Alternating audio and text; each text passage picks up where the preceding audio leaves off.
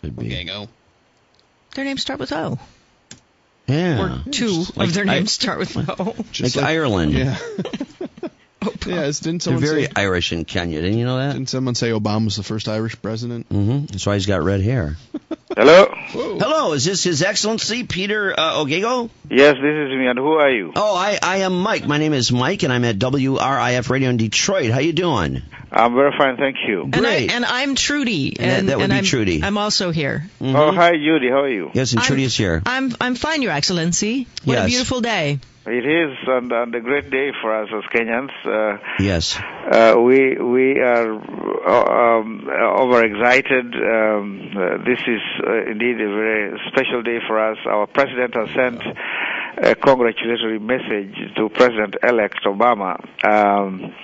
And Kenyans are celebrating. They are all over, and the president has graciously allocated them tomorrow, Thursday, to be a public holiday so that they can celebrate. Yeah. Yes.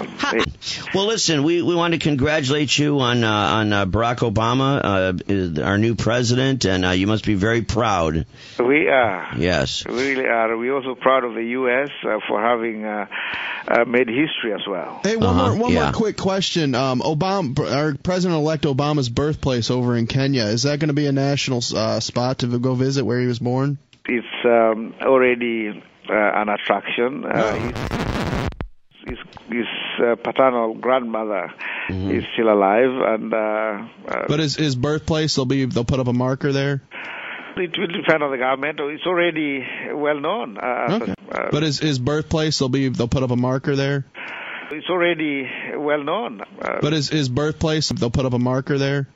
It's already well known. Yeah. Do you know the Barack Obama, his father's name? Is it Barack Hussein Obama Sr.? Is that true? Do you know?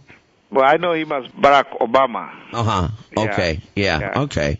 And he served in the government. He served in the government. He actually served with our current president, who is also an economist. Both of them